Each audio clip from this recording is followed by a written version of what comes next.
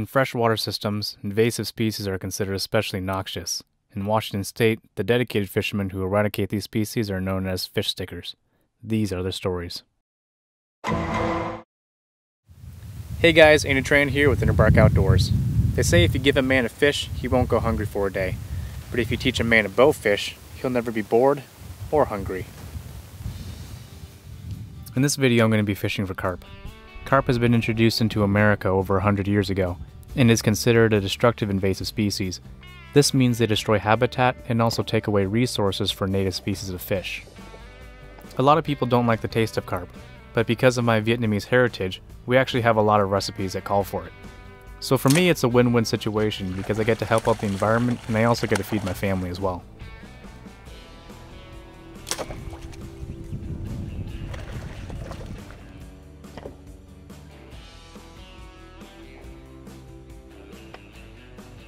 In this video, I'm going to go over reels, arrow tips, the arrows themselves, and other bow equipment. All to get you ready to stick some fish. Whether you're shooting from the shore or shooting from a boat, a good pair of polarized sunglasses is a must if you're shooting in daylight.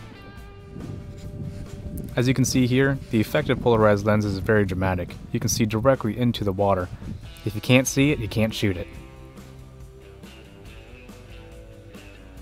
And if you're fishing at night, it's good to have a flashlight with at least 600 lumens of output. I'm currently using a Martin Archery Saber compound bow. The benefit of using a compound bow is that you can draw for a long time so that the movement doesn't spook the fish. Recurve bows are very common, however, and are actually the first kind of bows that I use while bow fishing.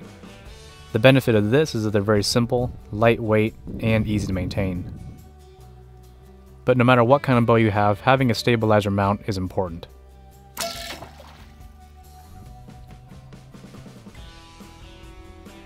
I have my compound bow set for 60 pounds. It's powerful enough that I can use it during the hunting season, but it's not too powerful where it destroys arrows when I shoot it into the water. But sometimes it does get stuck in the mud and the clay. The first kind of reel that I started out with is the standard drum reel. This is one of the first kinds of reels that they use for bow fishing. On the top of the reel is a small spring clip which holds your line in place. The beauty of it is there's no moving parts and it's easy to use.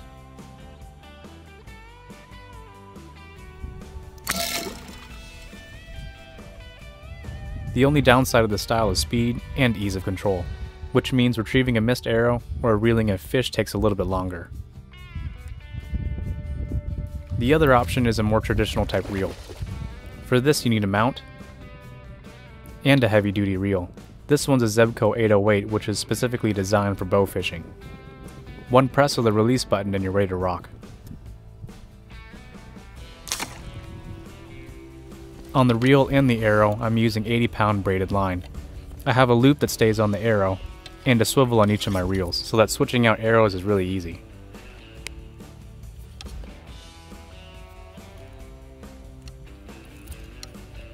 Purpose-built fishing arrows are going to be solid fiberglass usually, although my new favorite type of arrow is a hybrid between carbon fiber and fiberglass.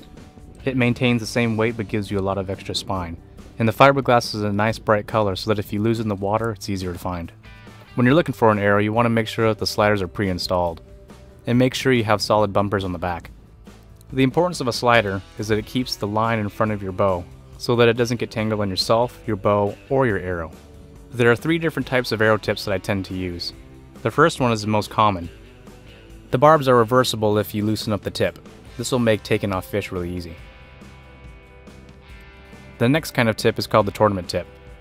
Because of the extra metal, it also provides a little bit of extra weight, which means penetration, and it's also very easy to take the fish off the arrow. And last but not least, we have the garpoon. The garpoon is really good for fish with thick skins or fish that like to fight. The steel collar makes it possible to take the fish off and is a non-twisting type so that fish that like to spin on the arrow are not going to release themselves.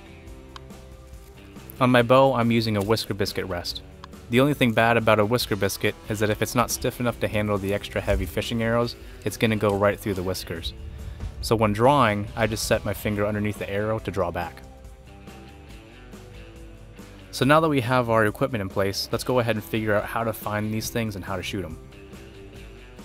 In the area that I like to fish, I found the perfect spot. The underwater terrain is what I call a rock block. The rock block forms a sort of funnel for the fish to go into, so it's sort of a natural fish highway. And it also gives them a false sense of security because it gives them somewhat of a place to hide. On the rock that I'm standing on, I have a 180-degree view, so I have a lot of opportunity to stick fish. And Zippy's on that little island because he decided to swim out there and get stuck. So let's go ahead and figure out where exactly to aim on these things. Because of the light refraction, you have to aim low. There's a little saying that you have to aim a little bit lower than you think you do. For my compound bow, I've been using the 20-yard pin and I've been hitting them pretty well. When fishing at night, it's a good idea to be nice and steady, because a fast-moving light's going to freak them out.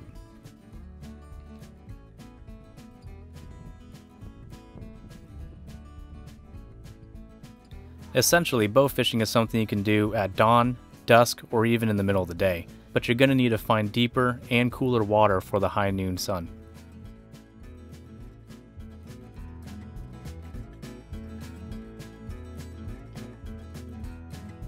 So let's go over some do's and don'ts. It's a really good idea to put your electronics and your wallet in a plastic bag so it's safe when you fall in the water, because chances are you're going to fall in. In this case, it was just Zip. Also, it's a good idea to wear sunscreen because you're going to be out on the water and you got a lot of water reflection. It's a bad idea to let go of your arrow while the fish is flopping about, because that's going to really tangle up your line at the end. And it's also a very bad idea to forget your knife so that you can easily and quickly kill your fish. It's also a very bad idea to forget to click the release button on your reel. When this happens, your arrow goes forward, but there's no line attached to it.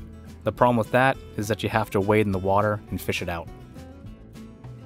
And the frustrating thing about carp is that if there's any sort of movement, they get very curious. So if you're fishing for your arrow, they tend to swarm around you. But the most important thing is just to have fun with it. It's a big learning experience, and it's something that you'll probably do for the rest of your life.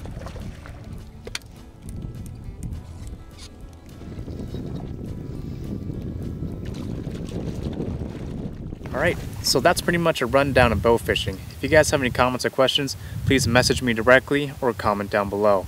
If you guys enjoyed the video, please like, share, and subscribe, and also check out my Facebook page and other social media. It really helps me know these are the kind of videos you want to see, and also you guys are a huge part in making this channel grow. But as always, take care out there. Bye. Another trade that Benny has is the heat treat. The heat treat is something that separates tops from all their other competitors. Not only are they hand done, but they're all each individually differentially tempered.